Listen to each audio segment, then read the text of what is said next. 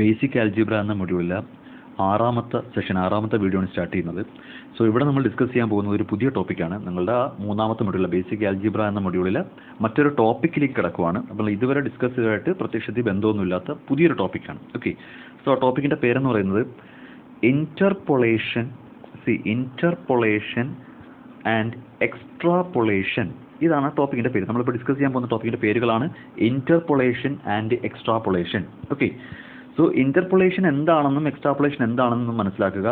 ഇതുമായിട്ട് ബന്ധപ്പെടുത്തി ചെറിയ 1-2 പ്രോബ്ലംസ് വർക്കൗട്ട് ചെയ്യുക. ഇത് മാത്രമാണ് നിങ്ങളുടെ സിലബസിൽ ഉദ്ദേശിക്കുന്നത്. ഓക്കെ, സോ എന്താണ് ഇന്റർപൊളേഷൻ, എന്താണ് എക്സ്ട്രാപൊളേഷൻ എന്നത് ഒരുപക്ഷേ ഈ പേര് കേൾക്കുമ്പോൾ കുറച്ച് പേർക്കൊരു പുതിയ കാര്യമാണ്. എന്തെങ്കിലും ഒരു എന്താ പറയുക, നമ്മളിതുവരെ കേട്ടിട്ടില്ലാത്ത ഒരു പുതിയ കാര്യം പഠിക്കണമെന്ന് തോന്നുമെങ്കിൽ അതൊരിക്കലുമല്ല.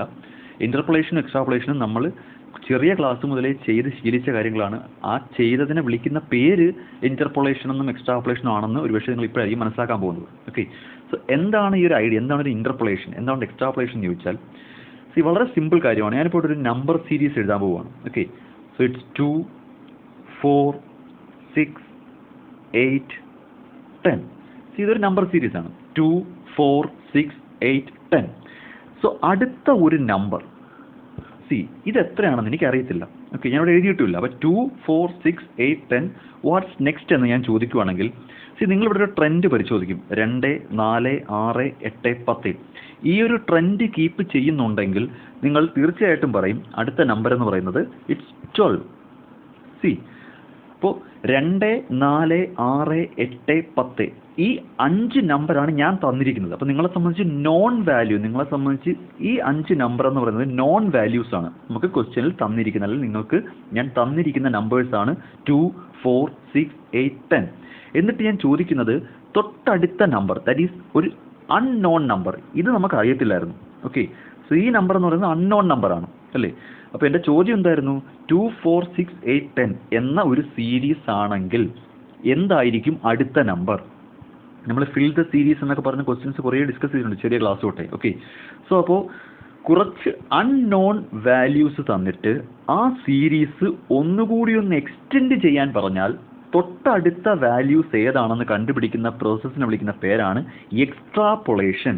ഓക്കെ, സോ എക്സ്ട്രാപൊളേഷൻ എന്ന് പറഞ്ഞു കഴിഞ്ഞാൽ അൺനോൺ വാല്യൂസ് കണ്ടെത്തണം. എങ്ങനെ കണ്ടെത്തും?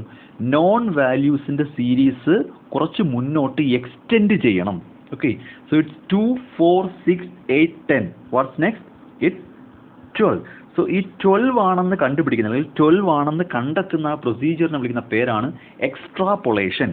ഓക്കെ, അപ്പോൾ എക്സ്ട്രാപൊളേഷൻ എന്താണെന്ന് ചോദിച്ചു കഴിഞ്ഞാൽ എക്സ്ട്രാപൊളേഷൻ എന്ന് പറഞ്ഞാൽ it's an estimation of value ആണ്. നമ്മൾ അടുത്ത വാല്യൂ എസ്റ്റിമേറ്റ് ചെയ്യണം. It's an estimation of value by extending the available sequence. Correct അല്ലേ? ഇതാണിപ്പോൾ അവൈലബിൾ ആയിട്ടുള്ള സീക്വൻസ് 2, 4, 6, 8, 10. ഇതിനെ നമ്മളൊന്ന് അങ്ങോട്ട് എക്സ്റ്റെൻഡ് ചെയ്യുവാണ്, കുറച്ചുകൂടി ഒന്ന് എക്സ്റ്റെൻഡ് ചെയ്യുവാണ്. അങ്ങനെ എക്സ്റ്റെൻഡ് ചെയ്യുമ്പോൾ നമുക്ക് കിട്ടുന്ന വാല്യൂ എത്രയാണ്? 12. സോ അങ്ങനെ എക്സ്റ്റെൻഡ് ചെയ്ത് വാല്യൂസ് കണ്ടുപിടിക്കുന്നതിനെ വിളിക്കുന്ന പേരാണ് എക്സ്ട്രാപൊളേഷൻ. എക്സ്റ്റെൻഡ് എന്ന വാക്കിൽ നിന്ന് നമുക്ക് എക്സ്ട്രാപൊളേഷൻ ഓർത്ത് വെക്കാം. ഓക്കെ, സീരീസ് എക്സ്റ്റെൻഡ് ചെയ്യുന്നു, അതുകൊണ്ട് അത് എക്സ്ട്രാപൊളേഷൻ എന്ന് ഓർത്ത് വെച്ചാൽ അത് പെട്ടെന്ന് മനസ്സിലാക്കാം. ഓക്കെ, സോ ഇതിനാണ് നമ്മൾ എക്സ്ട്രാപൊളേഷൻ എന്ന് വിളിക്കുന്നത്. ഓക്കെ, സോ മറ്റൊരു സീരീസ് നമുക്കൊന്ന് എഴുതി നോക്കാം. ഇപ്പോൾ ഞാൻ 1, then 4, then 9, 16. സോ ഇങ്ങനൊരു സീരീസ് വരുവാണ്. ഓക്കെ, 1, 4, 9, 16. അങ്ങനെയാണെങ്കിൽ അടുത്ത നമ്പർ, ഇതിൽ അടുത്ത നമ്പർ എന്തായിരിക്കും എന്ന് ചോദിക്കുകയാണെന്നുണ്ടെങ്കിൽ ഇതിൻ്റെ ആൻസർ എന്താണോ ആ ആൻസർ കണ്ടുപിടിക്കുന്ന, അല്ലെങ്കിൽ ആ ആൻസറിലേക്ക് എത്തുന്ന ഒരു പ്രൊസീജിയർ ഉണ്ട്. ആ പ്രൊസീജിയറിനെ വിളിക്കുന്ന പേരാണ് എക്സ്ട്രാപൊളേഷൻ. ഓക്കെ, സോ ഇതിൻ്റെ അടുത്ത നമ്പർ എന്തായിരിക്കും? 25 ആയിരിക്കും. ഓക്കെ, സോ നിങ്ങൾ ഈ 25 ആണെന്ന് കണ്ടെത്തുന്നത് ഈ ഒരു സീക്വൻസ് അങ്ങോട്ട് എക്സ്റ്റെൻഡ് ചെയ്യുമ്പോഴാണ് അല്ലേ. സോ അപ്പോൾ എക്സ്ട്രാപൊളേഷൻ എന്ന് പറഞ്ഞു കഴിഞ്ഞാൽ estimating the value from this unknown values by extending this number sequence. Okay, so ഇതിനെയാണ് നിങ്ങൾ എക്സ്ട്രാപൊളേഷൻ എന്ന് വിളിക്കുന്നത്. ഓക്കെ, ഇനി എന്താണ് ഇന്റർപൊളേഷൻ? ഈ ഇന്റർപൊളേഷൻ എന്ന വാക്ക് വരുന്നത് in between. Okay, in between എന്നതിൽ നമ്മൾ ഇന്റർപൊളേഷൻ ആ ഒരു ഓർത്ത് വെച്ചിരുന്നാൽ മതി. ഇൻ ബിറ്റ്വീൻ എന്ന് ഉദ്ദേശിക്കുന്നത് എന്താണെന്ന് വെച്ചാൽ ഇപ്പോൾ 2, 4, 6, 8, 10 ഈ ഒരു സീരീസ് ആണെന്ന് വിചാരിക്കുക. ഇതിൽ 8 തന്നിട്ടില്ല. ഇവിടുത്തെ വാല്യൂ കണ്ടുപിടിക്കണം അല്ലേ. 2, 4, 6 unknown value 10. 2, 4, 6 and unknown value 10. ഇങ്ങനെയാണ് സീരീസ് എന്ന് വിചാരിക്കുക. നിങ്ങൾക്കപ്പോൾ കണ്ടെത്തേണ്ടുന്ന value in between 2 non values ആയിരിക്കും. മനസ്സിലാവുന്നുണ്ടോ? അപ്പോൾ ഇന്റർപോളേഷൻ എന്ന് പറഞ്ഞാൽ it is the estimation of value within 2 non values of A sequence. ഈ സീക്വൻസിലുള്ള 2 നോൺ വാല്യൂസിനിടയ്ക്കുള്ള വാല്യൂ കണ്ടെത്തുന്നതിനെ വിളിക്കുന്ന പേരാണ് ഇന്റർപോളേഷൻ. രണ്ടും എസ്റ്റിമേഷൻ തന്നെയാണ്, പക്ഷേ വ്യത്യാസം എന്താണെന്ന് മനസ്സിലായി കാണും.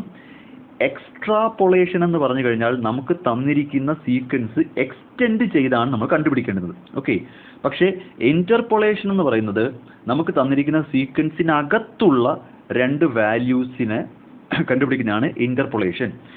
ലാസ്റ്റ് ആയിട്ടൊരു എക്സാമ്പിൾ പറഞ്ഞാൽ നിർത്താം. 2, 4, 6, 8. What's next? It is 10. അത് 10 ആണ് എന്ന് കണ്ടെത്തുന്ന പ്രോസസ്സിനെ വിളിക്കുന്ന പേരാണ് ഇറ്റ് ഈസ് എക്സ്ട്രാപോളേഷൻ. ക്ലിയർ ആണല്ലോ? ഇതാണ് എക്സ്ട്രാപോളേഷൻ. അങ്ങോട്ട് എക്സ്റ്റെൻഡ് ചെയ്ത് നോക്കണം. Next 2, 4, 6 unknown 10. ഇവിടെ നിങ്ങൾ ഈ അൺനോൺ വാല്യൂ 8 ആണ് എന്ന് കണ്ടെത്തുന്നതാണ് ഇന്റർപോളേഷൻ. ഓക്കെ, സോ അപ്പോൾ extrapolation means extending the sequence. Interpolation means in between the values.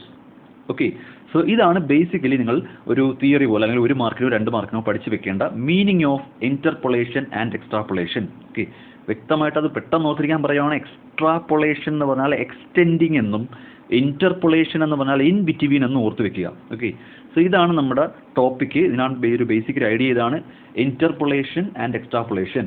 രണ്ടും ഫോർകാസ്റ്റിംഗ് അല്ലെങ്കിൽ പ്രഡിക്ഷൻ തന്നെയാണ്. നമ്മൾ ഒരു അൺനോൺ വാല്യൂവിനെ തന്നിരിക്കുന്ന വാല്യൂ ഒക്കെ ഉപയോഗിച്ച് ഒരു ട്രെൻഡ് കണ്ടെത്തി നമ്മൾ പ്രഡിക്റ്റ് ചെയ്യുന്നത് തന്നെയാണ് ഇന്റർപോളേഷനും എക്സ്ട്രാപോളേഷനും. പക്ഷേ വ്യത്യാസം ഇതാണ്. എക്സ്ട്രാപോളേഷൻ ആകുമ്പോൾ സീക്വൻസ് കുറച്ച് എക്സ്റ്റെൻഡ് ചെയ്ത് കണ്ടുപിടിക്കേണ്ടി വരും.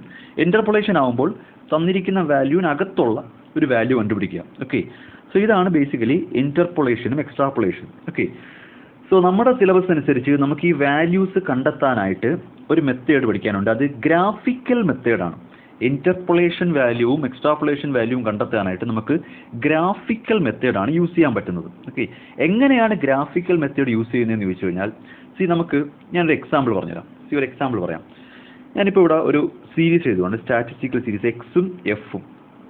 ഒരു സീരീസ് എഴുതുമെന്ന് വിചാരിക്കുക, എക്സും എഫും എഴുതുവാണ്. ഓക്കെ, സോ ഇങ്ങനെ എക്സും എഫും ആയിട്ട് എഴുതുന്നത് നമുക്കറിയാം സ്റ്റാറ്റിസ്റ്റിക്സിനെ ഡിസ്ക്രീറ്റ് സീരീസ് എന്ന് വിളിക്കും. ഓക്കെ, ഈ ഡിസ്ക്രീറ്റ് സീരീസ് അനുസരിച്ച് ഇപ്പോൾ എക്സ് 0 ആണെങ്കിൽ എക്സ് 0 ആകുമ്പോഴത്തേക്ക് നമുക്ക് എഫ് 10 ആണെന്നിരിക്കല്ലേ. എക്സ് 2 ഇത് 20 ആകുന്നു. ഓക്കെ, എക്സ് 3 ആകുന്നു. Now it's 30. എക്സ് 4 ആണെങ്കിൽ ഇറ്റ്സ് 40. സോ ഇങ്ങനെ ഒരു ഡിസ്ക്രീറ്റ് സീരീസ് വരുവാണ്. ഓക്കെ, സോ എന്നിട്ട് ഇതിൽ നിന്നും ഈ ഒരു സീരീസിൽ നിന്ന് നിങ്ങൾക്ക് 2 ചോദ്യം വരാണെന്ന് വിചാരിക്കുക. ഓക്കെ, 0, 2, 3, 4 ഈ രീതിയിൽ നമുക്ക് ഇവിടെ 0 ആണ്, ഇവിടെ 1 തന്നെ ഇരിക്കട്ടെ. 1, 2, 3, 4 എക്സ് 1, 2, 3, 4 ആണ്. അതനുസരിച്ച് എക്സ് 1 ആണെങ്കിൽ എഫ് 10 ആണ്, എക്സ് 2 ആണെങ്കിൽ 20, 3 ആണെങ്കിൽ 30, 4 ആണെങ്കിൽ 40. ഓക്കെ, സോ ഈ രീതിയിൽ നിങ്ങൾക്കൊരു സ്റ്റാറ്റിസ്റ്റിക്കൽ ഡിസ്ക്രീറ്റ് സീരീസ് തന്നിരിക്കുന്നു. എന്നിട്ട് 2 ചോദ്യം ചോദിക്കാം. ഇതിൽ നിന്ന് 2 ചോദ്യം ചോദിക്കുകയാണ്. ഒന്നാമത്തെ ചോദ്യം, എക്സ് 5 ആണെങ്കിൽ, ക്വസ്റ്റ്യൻ എന്താണ്? എക്സ് 5 ആണെങ്കിൽ എഫ് എന്തായിരിക്കും? ഇതാണ് ഒന്നാമത്തെ ചോദ്യം. എക്സ് 5 ആണെങ്കിൽ എന്ന ചോദ്യം വരുമ്പോൾ നിങ്ങൾക്കറിയാം ഈ സീരീസ് എക്സ്റ്റെൻഡ് ചെയ്യണം. സോ ഇതിന്റെ ആൻസർ കണ്ടുപിടിക്കുന്നത് എക്സ്ട്രാപോളേഷൻ വഴിയാണ്. ഓക്കെ, എക്സ് 5 ആണെങ്കിൽ എന്ന് ചോദിച്ചാൽ നമുക്ക് തന്നിരിക്കുന്ന സീരീസ് ഇനിയും എക്സ്റ്റെൻഡ് ചെയ്യേണ്ടി വരും. അതുകൊണ്ട് ഇതിനെ വിളിക്കുന്നത് എക്സ്ട്രാപോളേഷൻ. രണ്ടാമതൊരു ചോദ്യം ചോദിക്കുന്നത് എക്സ് 2.5 ആണെങ്കിൽ എഫ് എത്ര? 2.5 എന്ന് പറയുന്നത് നമുക്ക് തന്നിരിക്കുന്ന സീരീസിൽ ഈ 2നും 3ക്കും ഇടയ്ക്കുള്ള വാല്യൂ അല്ലേ. അപ്പോൾ ഇൻ ബിറ്റ്വീൻ 2 and 3 ഒരു വാല്യൂ കണ്ടുപിടിക്കാൻ പറഞ്ഞാൽ it is called interpolation. Clear ആയല്ലോ? ഇതിനെ എങ്ങനെ ഗ്രാഫിലോട്ട് മാറ്റാൻ നോക്കാം. ഇത് ഗ്രാഫിലോട്ട് മാറ്റുക എന്ന് പറഞ്ഞാൽ നിങ്ങൾ +1 സ്റ്റാറ്റിസ്റ്റിക്സ് പഠിച്ചു കാണുമായിരിക്കും. ഗ്രാഫ് വരയ്ക്കുമ്പോഴത്തേക്ക് ശ്രദ്ധിക്കേണ്ട ഒരു കേസ്, ഗ്രാഫിന് നമുക്ക് 2 ആക്സിസ് ഉണ്ട്. ഓക്കെ, ഗ്രാഫിക്കൽ മെത്തേഡ് എന്ന് പറഞ്ഞു തരുവാണ്. ഗ്രാഫ് ഇങ്ങനെ വരയ്ക്കുമ്പോൾ നമുക്ക് 2 ആക്സിസ് ഉണ്ട്. ഇറ്റ് ഈസ് എക്സ് ആക്സിസും വൈ ആക്സിസും ഉണ്ട്. ഓക്കെ, ഇവിടെ ശ്രദ്ധിക്കേണ്ടുന്ന കേസ്, വളരെ പ്രധാനപ്പെട്ട ഇൻഫർമേഷൻ, വളരെ പഠിച്ചു വെക്കേണ്ട ഇൻഫർമേഷൻ. നമുക്ക് തന്നിരിക്കുന്ന വാല്യൂവിൽ ഒരു വാല്യൂ ഡിപ്പെൻഡൻറ്റ് വാല്യൂവും മറ്റൊന്ന് ഇൻഡിപെൻഡൻറ്റും ആയിരിക്കും. ഡിപ്പെൻഡൻറ്റ് ഇൻഡിപെൻഡൻ്റ് എന്താണെന്ന് ചോദിച്ചു കഴിഞ്ഞാൽ നമ്മൾ കൊമേഴ്സുകാർക്ക് പെട്ടെന്ന് മനസ്സിലാവാനായിട്ടൊരു കാര്യം പറയാം. പ്രൈസും ഡിമാൻഡും. എന്താണ് പ്രൈസും ഡിമാൻഡും? ഓക്കെ, നമ്മൾ മാനേജറിയൽ എക്കണോമിക്സ് ഒക്കെ പഠിച്ചതാണ്. പ്രൈസും ഡിമാൻഡും എന്ന് പറയുമ്പോൾ ഇവിടെ എന്താണ് ഡിപ്പെൻഡൻറ്റ്, എന്താണ് ഇൻഡിപെൻഡൻറ്റ്? ഇപ്പോൾ ഞാൻ അതും കൂടെ പറഞ്ഞതിന് ശേഷം ഗ്രാഫിലോട്ട് വരാം. ഒരു വളരെ പ്രധാനപ്പെട്ട ഒരു കാര്യമാണ്. ഡിപ്പെൻഡൻറ്റ് ഇൻഡിപെൻഡൻറ്റ് തിരിച്ചറിഞ്ഞാൽ മാത്രമേ ഗ്രാഫിക്കൽ മെത്തേഡ് വർക്കൗട്ട് ചെയ്യാൻ പറ്റൂ. പ്രൈസും ഡിമാൻഡും. ഓക്കെ, ഇവിടെ ഏതാണ് ഡിപ്പെൻഡൻറ്റ്, ഏതാണ് ഇൻഡിപെൻഡൻ്റ് എന്ന് ചോദിച്ചാൽ പ്രൈസിനെ ഡിപ്പെൻഡ് ചെയ്താണ് ഡിമാൻഡ് നിൽക്കുന്നത്. നമ്മൾ ഇങ്ങനെയാണ് പഠിച്ചിരിക്കുന്നത്. പ്രൈസിനെ ഡിപ്പെൻഡ് ചെയ്താണ് ഡിമാൻഡ് നിൽക്കുന്നത്. അപ്പോൾ ഇവിടെ ഡിമാൻഡാണ് ഡിപ്പെൻഡൻറ്റ്. പ്രൈസ് എന്ന് പറയുന്നത് ഇൻഡിപെൻഡൻ്റ് ആണ്. പ്രൈസ് ഒന്നിനെയും ഡിപ്പെൻഡ് ചെയ്തല്ല നിൽക്കുന്നത്. പ്രൈസ് ഡിമാൻഡ് ഇത് മാത്രം കൺസിഡർ ചെയ്ത് നോക്കിക്കഴിഞ്ഞാൽ, ഓക്കെ, പ്രൈസ് ഡിമാൻഡ് ഈ ഒരു റിലേഷൻഷിപ്പ് മാത്രം നോക്കിക്കഴിഞ്ഞാൽ പ്രൈസിനെ ഡിപ്പെൻഡ് ചെയ്താണ് ഡിമാൻഡ് നിൽക്കുന്നത്. സോ ഡിമാൻഡ് ആണ് ഇവിടെ ഡിപ്പെൻഡൻറ്റ് വേരിയബിൾ, പ്രൈസ് ഇവിടെ ഇൻഡിപെൻഡൻറ്റ് വേരിയബിൾ ആണ്. ഓക്കെ, ക്ലിയർ ആയല്ലോ? സോ നമുക്ക് തന്നിരിക്കുന്ന വാല്യൂ ഗ്രാഫിക്കൽ മെത്തേഡിലേക്ക്, ഒരു ഗ്രാഫിലേക്ക് മാറ്റുന്നതിന് മുൻപായിട്ട് ഏറ്റവും കൂടുതൽ ശ്രദ്ധിക്കേണ്ടുന്നത് തന്നിരിക്കുന്നതിൽ ഏതാണ് ഡിപ്പെൻഡൻറ്റ്, ഏതാണ് ഇൻഡിപെൻഡൻ്റ് എന്നാണ്. ഓക്കെ, സോ ഞാനിപ്പോൾ ഇവിടെ ഈ ക്വസ്റ്റ്യൻ ഞാൻ ചെറുതായിട്ടൊന്ന് മാറ്റം വരുത്താം. ഇവിടെ എക്സ് എന്ന് പറയുന്നത് പ്രൈസ് ആണെന്നിരിക്കട്ടെ. പെട്ടെന്ന് മനസ്സിലാൻ വേണ്ടി ഇത് എക്സ് പ്രൈസ് ആണെന്നിരിക്കട്ടെ. ഒരു പ്രോഡക്റ്റിൻ്റെ പ്രൈസ് ആണിത്. Okay, clear? ഇത് സപ്ലൈ ആണെന്ന് ഇരിക്കട്ടെ. പ്രൈസും സപ്ലൈയും തമ്മിൽ ഡയറക്റ്റ് റിലേഷൻഷിപ്പ് ആണല്ലോ. പ്രൈസ് കൂടുന്തോറും സപ്ലൈ കൂടും. ഓക്കെ, സോ ഇത് പ്രൈസും സപ്ലൈ ആണെന്നിരിക്കട്ടെ. ഇവിടെ നീ നോക്കിയേ, പ്രൈസ് 1 രൂപയായിരുന്നപ്പോൾ സപ്ലൈ 10 ആണ്. പ്രൈസ് 2 രൂപയായിരുന്നപ്പോൾ സപ്ലൈ 20 ആണ്. പ്രൈസ് 3 രൂപയാണപ്പോൾ സപ്ലൈ 30 ആണ്. പ്രൈസ് 4 ആവുമ്പോൾ സപ്ലൈ 40 ആണ്. Okay, so what is relationship between price and supply? There is an direct relationship between price and supply. ഇതിൽ ഏതാണ് ഡിപ്പെൻഡൻറ്റ്, ഏതാണ് ഇൻഡിപെൻഡൻറ്റ്? സപ്ലൈ ആണ് പ്രൈസിനെ ഡിപ്പെൻഡ് ചെയ്യുന്നത്. ഓക്കെ, അപ്പോൾ ഇവിടെ സപ്ലൈ എന്ന് പറയുന്നത് ഡിപ്പെൻഡൻ്റ് ആണ്, പ്രൈസ് എന്ന് പറയുന്നത് ഇൻഡിപെൻഡൻ്റ് ആണ്. ക്ലിയർ ആവുന്നുണ്ടോ പറഞ്ഞതെല്ലാം? ആ ഒരു സിറ്റുവേഷൻ നോക്കിക്കഴിഞ്ഞാൽ ഇപ്പോൾ ഇവിടെ എന്താണ്? പ്രൈസ് ഇൻഡിപെൻഡൻ്റ് ആണ്, സപ്ലൈ ഡിപ്പെൻഡൻ്റ് ആണ്. ഇങ്ങനെ നമുക്ക് കണ്ടെത്താൻ പറ്റും. ഓക്കെ, സോ ഇതുപയോഗിച്ച് നമുക്ക് ഗ്രാഫിക്കൽ മെത്തേഡിലോട്ട് മാറ്റിയിട്ട് എങ്ങനെ ഇന്റർപൊളേഷൻ വാല്യൂവും എക്സ്ട്രാപൊളേഷനും കണ്ടുപിടിക്കാൻ നോക്കാം. ഓക്കെ, ഫസ്റ്റ് നമ്മൾ എക്സ് ആക്സിസും വൈ ആക്സിസും വരയ്ക്കുവാണ്. എക്സ് വൈ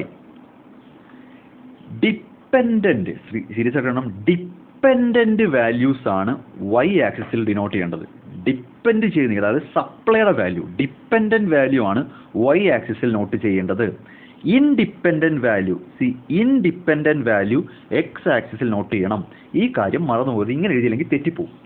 ഓക്കെ, അപ്പോൾ ഒരു വട്ടം കൂടെ പറയുവാണെങ്കിൽ നമുക്കൊരു ക്വസ്റ്റ്യൻ തന്നു കഴിഞ്ഞാൽ അതിൽ തീർച്ചയായിട്ടും ഒരു വാല്യൂ ഡിപ്പെൻഡൻറ്റും ഒരു വാല്യൂ ഇൻഡിപെൻഡൻറ്റും ആയിരിക്കും. ഓക്കെ, സോ നിങ്ങൾ ഗ്രാഫിക്കൽ മെത്തേഡ് വരയ്ക്കാൻ പറഞ്ഞു കഴിഞ്ഞാൽ എക്സ് ആക്സിസിൽ ഇൻഡിപെൻഡൻറ്റും വൈ ആക്സിസിൽ ഡിപ്പെൻഡൻറ്റും തന്നെ വരയ്ക്കുക.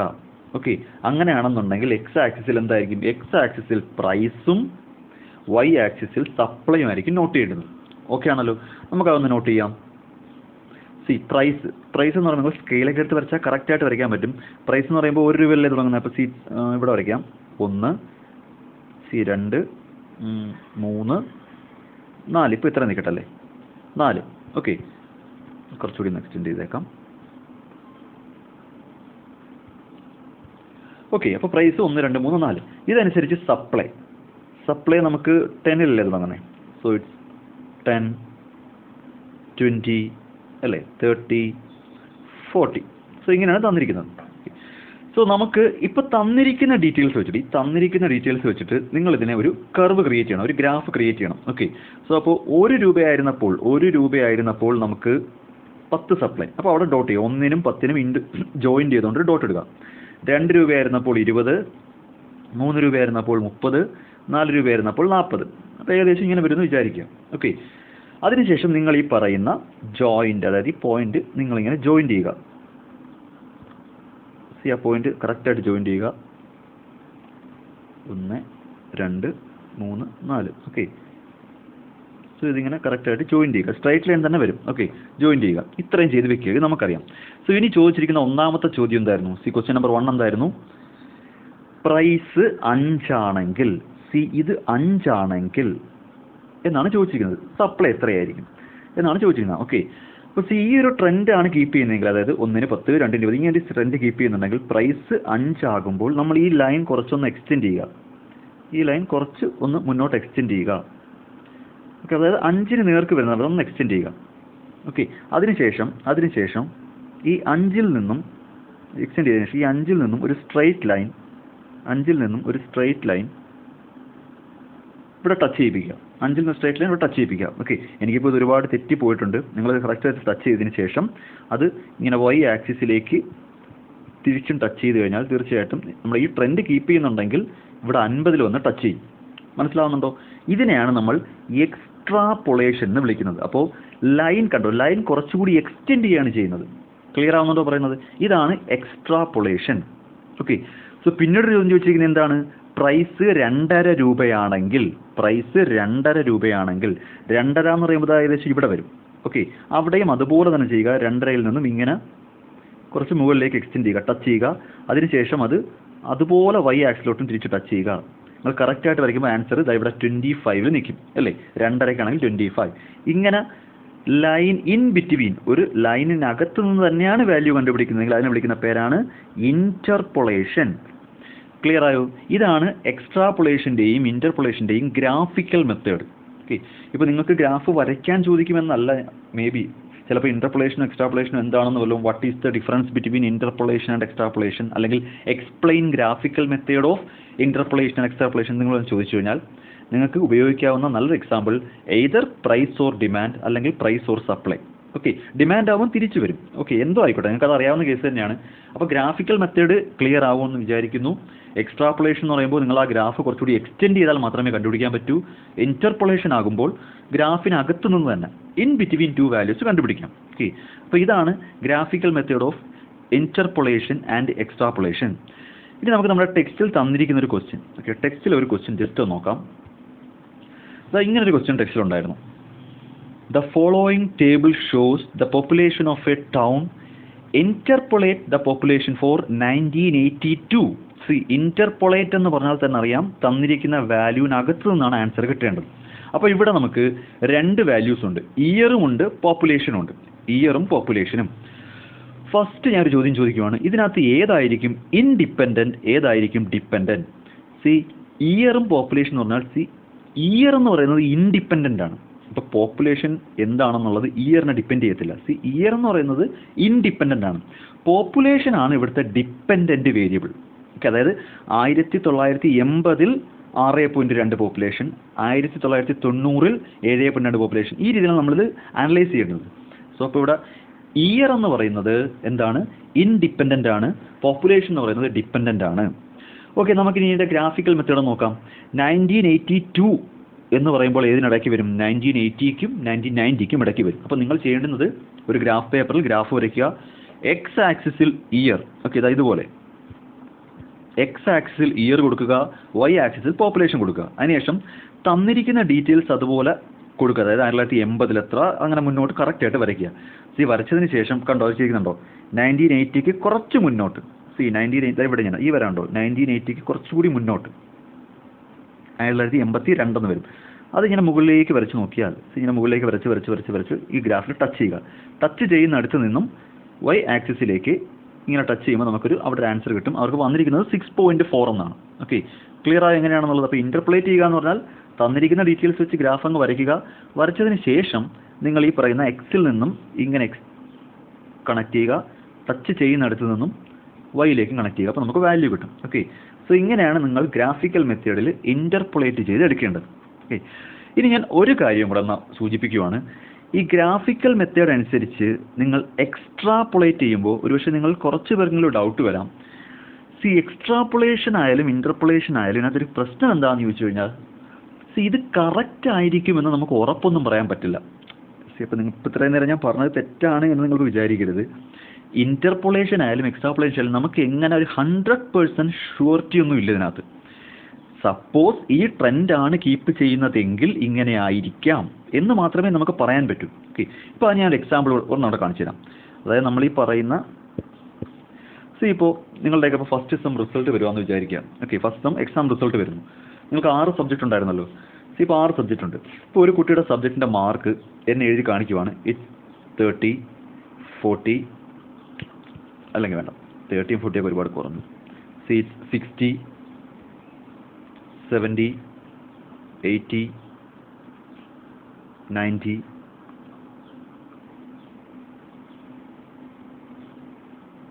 100. ഓക്കെ, അപ്പോൾ 50 തുടങ്ങാം. ഓക്കെ, 3 സബ്ജക്റ്റ് എന്ന് പറയുമ്പോൾ അവൻ്റെ മാർക്ക് തന്നെ എഴുതി കാണിച്ചിരിക്കുന്നത് അവന് ഒരു സബ്ജക്റ്റിന് 50 മാർക്ക്, 60 മാർക്ക്, 70 മാർക്ക്, 80, 90, 100. ഇങ്ങനെ അവൻ ഓരോ സബ്ജക്റ്റ് കിട്ടിയതിനോട് പറയുന്നു. ഓക്കെ, 50, 60, 70, 80, 90, 100 പോസിബിൾ ആയിട്ടുള്ള മാർക്കാണല്ലോ.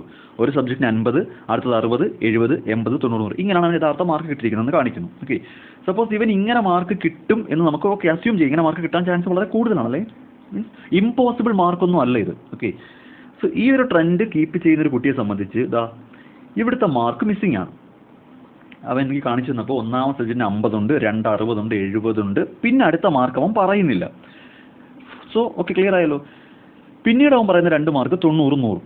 അപ്പം ഇന്റർപൊളേഷൻ എന്ന ഒരു ലോജിക്ക് പഠിച്ച ഒരാളെന്ന നിലയിൽ, അല്ലെങ്കിൽ ഇന്റർപൊളേഷൻ എന്ന ലോജിക്ക് പഠിച്ച നിങ്ങൾ സ്റ്റുഡൻസ് എന്ന നിലയിൽ നിങ്ങൾക്ക് വേണമെങ്കിൽ അവിടെ ഇന്റർപൊളേറ്റ് ചെയ്തെടുക്കാം. ഇറ്റ്സ് 80. ഓക്കെ, അപ്പോൾ ഇന്റർപൊളേഷൻ ടെക്നിക്ക് അനുസരിച്ച് ഇത് 80 തന്നെ വരും.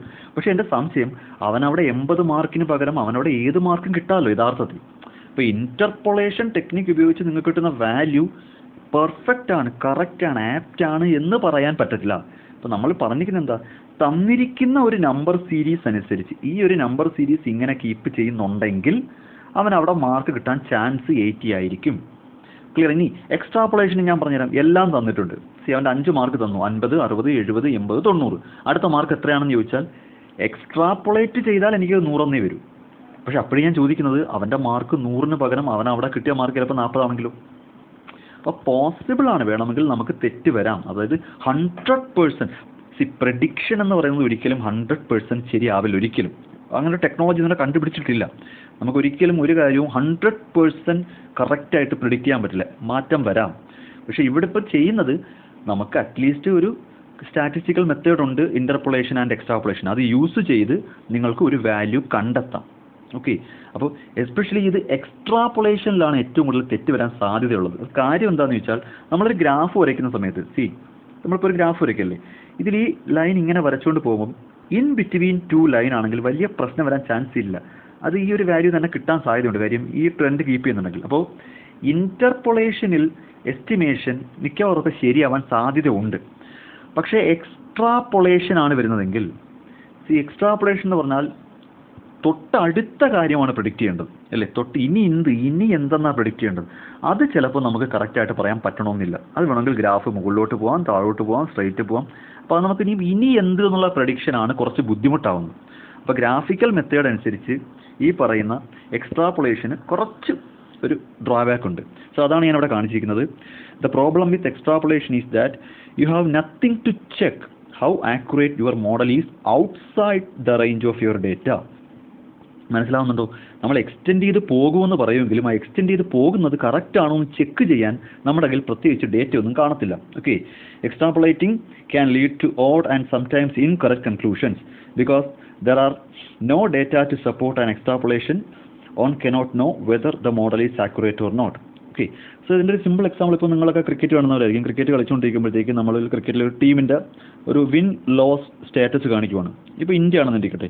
ഇപ്പോൾ ഇന്ത്യ ശ്രീലങ്ക മാച്ച് നടക്കാൻ പോവുകയാണ്. ഇന്ത്യ ശ്രീലങ്ക മാച്ച് നടക്കാൻ പോവുകയാണ്. ഇപ്പോൾ ഇന്ത്യ ശ്രീലങ്ക മാച്ച് നടന്നുകൊണ്ടിരിക്കുന്ന സമയത്ത് അവിടെ എഴുതി കാണിക്കുവാണ്, കഴിഞ്ഞ 10 മത്സരങ്ങളിലും വിജയിച്ചത് ഇന്ത്യ ആണെന്നിരിക്കട്ടെ. Win win win win win, ഈ രീതിയിൽ വിൻ മാത്രമാണ്. കഴിഞ്ഞ 10 കളിയിലും വിജയിച്ചത് ഇന്ത്യയാണ് എന്ന് പറയുമ്പോൾ നമ്മൾ എക്സ്ട്രാപൊളേറ്റ് ചെയ്ത് എടുത്തു കഴിഞ്ഞാൽ നമ്മൾ വിചാരിക്കും അടുത്ത വിൻ തന്നെയാണ്. കാര്യം പോസിബിലിറ്റി എന്ന് പറഞ്ഞാൽ 10 മത്സരം, പക്ഷേ ഇന്ത്യക്ക് അവിടെ തോൽക്കാനുള്ള സാധ്യത വളരെ കൂടുതലുമാണ്. പറഞ്ഞാൽ മനസ്സിലാവുന്നുണ്ടോ? അപ്പോൾ നമുക്ക് എക്സ്ട്രാപൊളേഷനിലാണ് കുറച്ചുകൂടി നമ്മുടെ കൺക്ലൂഷൻ തെറ്റാനുള്ള സാധ്യത. നമ്മുടെ ആ ഒരു ട്രെൻഡ് കീപ്പ് ചെയ്യുന്നതനുസരിച്ച് പ്രെഡിക്റ്റ് ചെയ്യാമെന്ന് മാത്രമേ ഉള്ളൂ. ഇതാണ് ഇന്റർപൊളേഷനും എക്സ്ട്രാപൊളേഷനും അതിൻ്റെ ഗ്രാഫിക്കൽ മെത്തേഡ്. ഓക്കെ, സോ ഇനി ഇതിൻ്റെ ഒരു മാത്തമെറ്റിക്കൽ മെത്തേഡ് ഉണ്ട്. ഗ്രാഫിക്കൽ മെത്തേഡ് കൂടാതെ ഇതിനകത്തൊരു മാത്തമെറ്റിക്കൽ മെത്തേഡ് നമുക്ക് അപ്ലൈ ചെയ്യാൻ പറ്റും. ഓക്കെ, സോ ആ മാത്തമെറ്റിക്കൽ മെത്തേഡിലേക്ക് എങ്ങനെയാണ് കണക്ട് ചെയ്യുന്നത് നോക്കാം.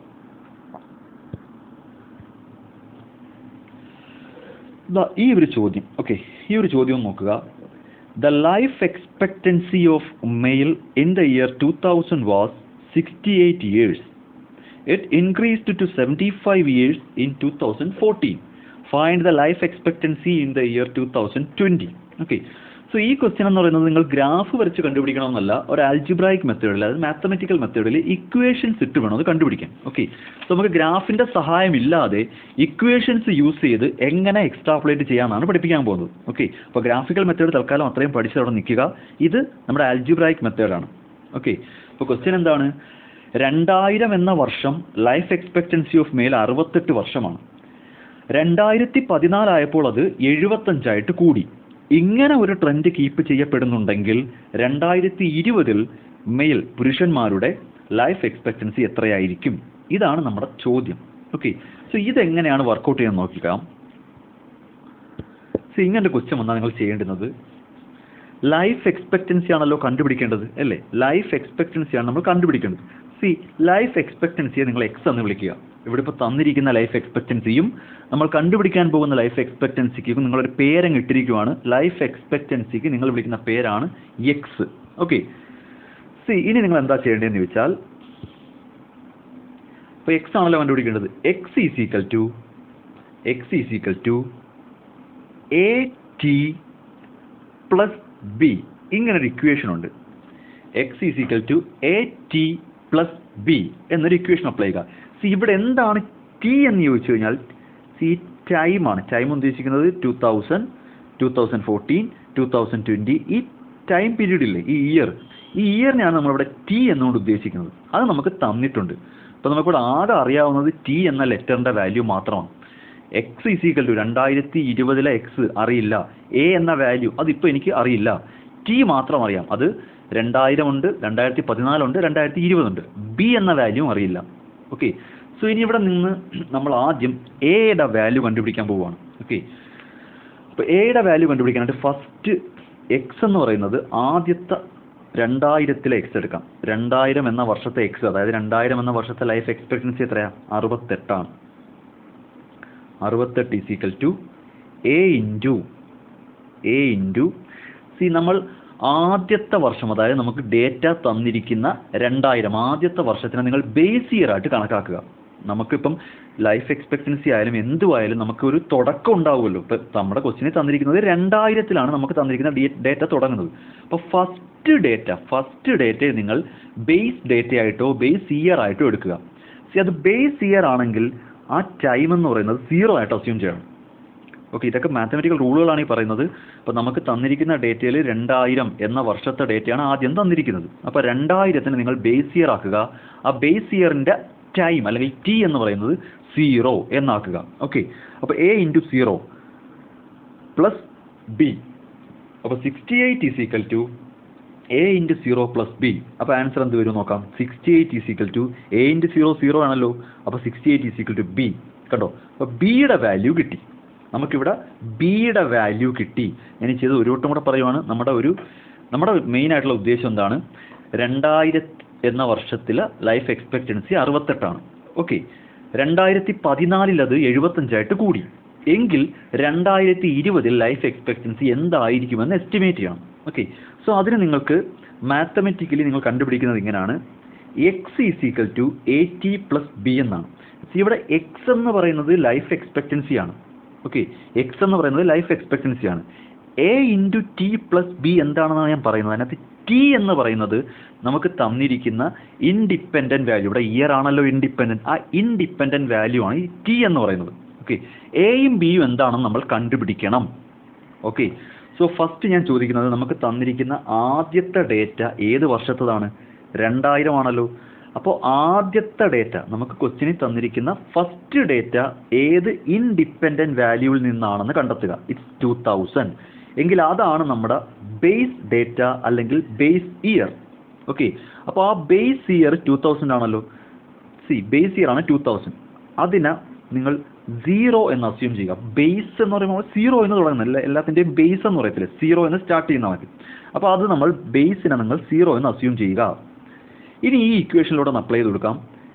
എക്സ് എന്ന് പറയുമ്പോൾ ആദ്യം വേണ്ടുന്നത് 2000 എന്ന വർഷത്തെ എക്സ് ആണ്. 2000 എന്ന വർഷത്തെ എക്സ് എത്രയാണ്? 68. മനസ്സിലാവുന്നുണ്ട്? എക്സ് എന്ന് പറഞ്ഞാൽ ലൈഫ് എക്സ്പെക്റ്റൻസി ആണല്ലോ. അപ്പോൾ 2000 എന്ന വർഷത്തെ എക്സ് എത്രയാണ്? 68 ഈസ് ഈക്വൽ ടു എ എന്ന് പറഞ്ഞാൽ എന്താണ്? ഇപ്പം നമുക്കറിയില്ല. എ ഇൻറ്റു 2000 എന്ന വർഷത്തെ എക്സിനെ പറ്റി പറയുമ്പോൾ 2000 നമ്മുടെ base year T0 plus B ഇങ്ങനെ വരും. ഓക്കെ, ഇത് വർക്കൗട്ട് ചെയ്താൽ 68 is equal to A into 0 0 ആണല്ലോ, 0 പ്ലസ് ബി എന്ന് വരും. അപ്പോൾ 68 ഈസ് ഈക്വൽ ടു ബി. കണ്ടോ, ബി എന്ന അൺനോൺ വാല്യൂവിൻ്റെ വാല്യൂ കിട്ടി. ഇപ്പോൾ ബി ഈസ് ഈക്വൽ ടു 68. അപ്പോൾ നമുക്ക് ആദ്യം ബിയുടെ വാല്യൂ കിട്ടി. Okay, B is equal to 68 എന്ന് കിട്ടി. ഇനി നമുക്ക് എയുടെ വാല്യൂ കണ്ടുപിടിക്കാൻ നമ്മുടെ രണ്ടാമത് തന്നിരിക്കുന്ന ഡീറ്റെയിൽ എടുക്കണം.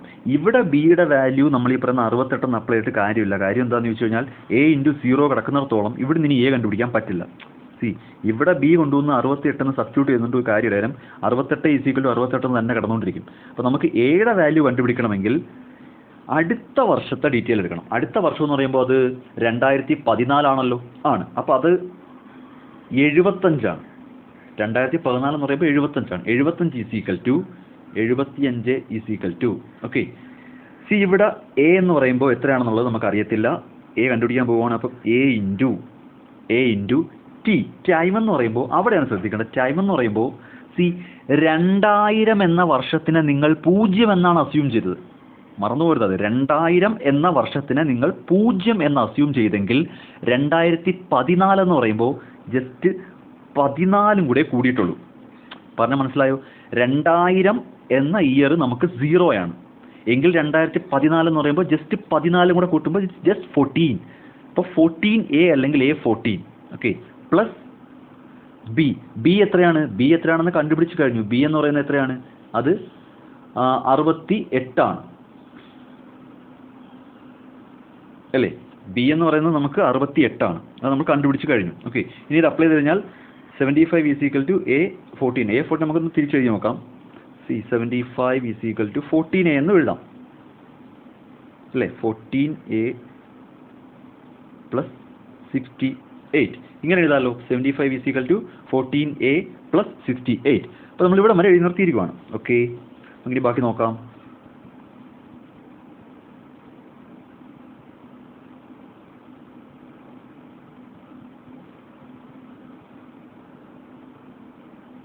ഓക്കെ, സോ ബാക്കി എന്ന് പറയുമ്പോൾ 75 is equal to 14A plus 68. അപ്പോൾ 75 minus 68 is equal to 14A അല്ലേ? 75 minus 68 is equal to 14A ഇങ്ങനെ വരുമല്ലോ.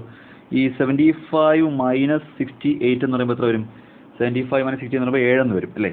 അപ്പോൾ 7 ഈസ് ഈക്വൽ ടു 14A അല്ലേ?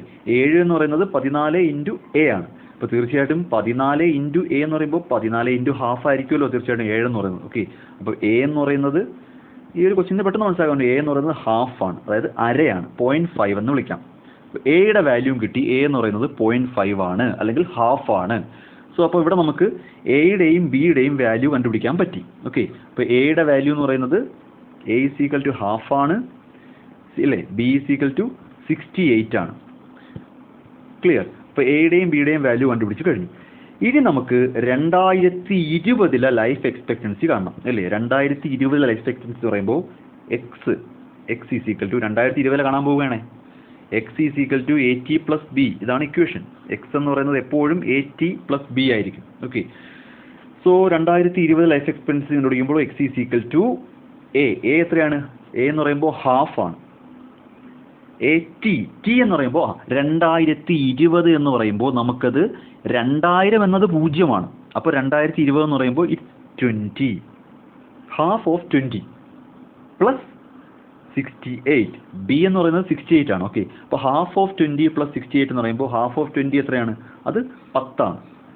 10 പ്ലസ് 68 ഈസ് ഈക്വൽ ടു 78 വയസ്സായിരിക്കും നമ്മൾ എക്സ്ട്രാപ്പുലേറ്റ് ചെയ്തെടുക്കുന്ന 2020 മെയിലിൻ്റെ life expectancy. So answer is 78 years.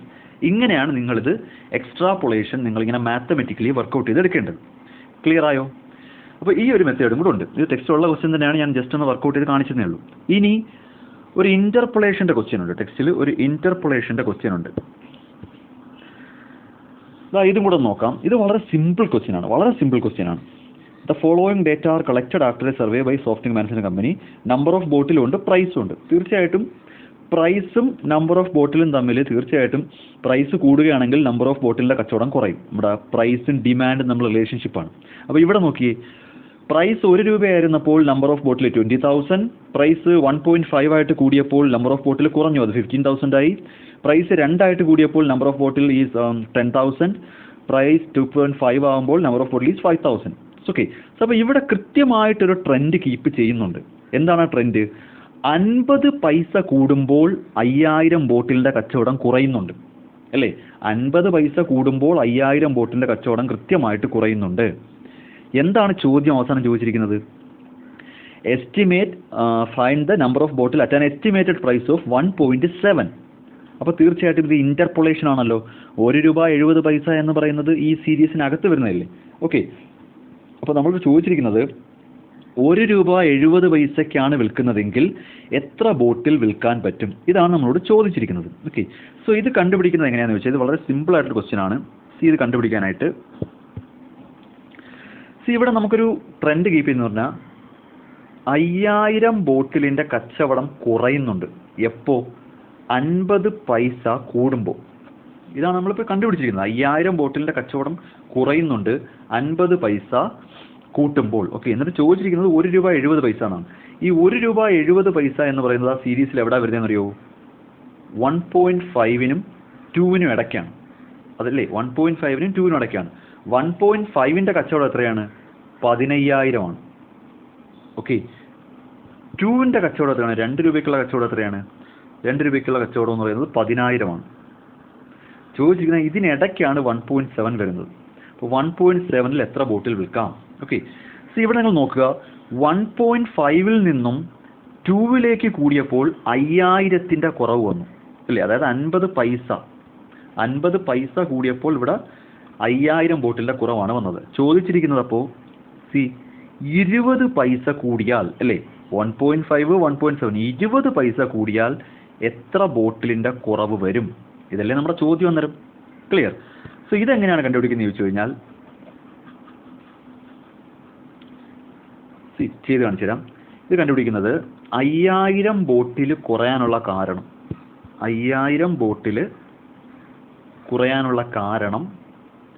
0.5 ആണ്. അതായത് 50 പൈസ 0.5 കൂടിയപ്പോഴാണ് 5000ൻ്റെ കുറവ് വന്നത്. അപ്പോൾ മാത്തമെറ്റിക്കലി 5000 ഡിവൈഡ് ബൈ 0.5 എങ്കിൽ 0.2 കൂടിയാൽ, പറഞ്ഞാൽ മനസ്സിലാവുന്നുണ്ടോ? 0.5 കൂടുമ്പോൾ 5000ൻ്റെ കുറവ് വരുമെങ്കിൽ 0.2 കൂടിയാൽ എത്ര കുറവാണ് വരുന്നത്? അപ്പോൾ 5000 ഡിവൈഡഡ് ബൈ 0.5 ഇൻറ്റു 0.2 എടുക്കുമ്പോൾ നിങ്ങൾക്ക് എത്ര കിട്ടും? 2000 എന്ന് കിട്ടും. അപ്പോൾ 2000ൻ്റെ കുറവാണ് അവിടെ കാണപ്പെടുന്നത്. ഓക്കെ. അതായത് 0.5 കൂടുമ്പോൾ നിങ്ങൾക്ക് 5000 ബോട്ടിലിൻ്റെ കുറവ് വരുമെങ്കിൽ 0.2 കൂടിയാൽ തീർച്ചയായിട്ടും 2000ൻ്റെ കുറവ് വരും. ഈ ഒരു ട്രെൻഡ് കീപ്പ് ചെയ്യുന്നുണ്ടെങ്കിൽ നിങ്ങൾക്ക് എങ്ങനെ ആൻസർ കണ്ടുപിടിക്കാമെന്ന് പറയാം. നമ്മുടെ ക്വസ്റ്റ്യൻ എന്തായിരുന്നു? ഇവിടെ ഇപ്പോൾ 1.5 ഉണ്ട്. 1.5ൽ 15,000, 2ൽ 10,000. ഓക്കെ. നമ്മളിപ്പോൾ കണ്ടെത്തി വെച്ചിരിക്കുന്നത് എന്താണ്? 0.2 കൂടിയാൽ 2000 ബോട്ടിലിൻ്റെ കുറവാണ് വരുന്നത്. അപ്പോൾ 15,000ന് 2000 പോയാൽ ആൻസർ ഈസ് 13,000 ബോട്ടിൽ വിൽക്കാൻ പറ്റും. സോ 13,000 ആണ് നമ്മുടെ ആൻസർ. ഓക്കെ. ക്ലിയർ ആയല്ലോ? 0.5 കൂടിയപ്പോൾ 5000ൻ്റെ കുറവാണ് വന്നത് എങ്കിൽ 0.2 ഇത്രയും 0.2ൽ കൂടുതൽ വന്നാൽ 0.2 റുപ്പീസ് കൂട്ടിയാൽ 2000 ബോട്ടിൽ കുറഞ്ഞ് 13,000 നിൽക്കും. ഇങ്ങനെയാണ് നിങ്ങൾ മാത്തമെറ്റിക്കലി ഇൻ്റർപൊളേറ്റ് ചെയ്ത് എടുക്കേണ്ടത്. അപ്പോൾ ഇത്രയുമാണ് നമ്മുടെ എക്സ്ട്രാപൊളേഷൻ ആൻഡ് ഇൻ്റർപൊളേഷൻ എന്ന ടോപ്പിക്ക്. ഓക്കെ. കുറച്ച് ഞാൻ എക്സ്പ്ലെയിൻഡ് ആയിട്ടാണ് പറഞ്ഞിരിക്കുന്നത്. എവിടെയെങ്കിലുമൊക്കെ കൺഫ്യൂഷനോ കാര്യങ്ങളോ ഉണ്ടെങ്കിൽ നിങ്ങൾ ജസ്റ്റ് ആ എക്സ്പ്ലനേഷൻ ഒന്ന് ഇഗ്നോർ ചെയ്താൽ മതി. ഓക്കെ. ഏതെങ്കിലും തരത്തിൽ ഒരു എക്സ്പ്ലനേഷൻ അതായത് കൺഫ്യൂസിങ് ആണെന്നുണ്ടെങ്കിൽ ജസ്റ്റ് നിങ്ങൾക്ക് കാര്യം മനസ്സിലായി എന്നുണ്ടെങ്കിൽ അത്ര മാത്രം മതി നമുക്ക്. ഓക്കെ. ക്ലിയർ? അപ്പോൾ ഈ ഒരു ടോപ്പിക്കോട് അവസാനിക്കുവാണ്. That is interpolation and extrapolation topic അവസാനിക്കുവാണ്.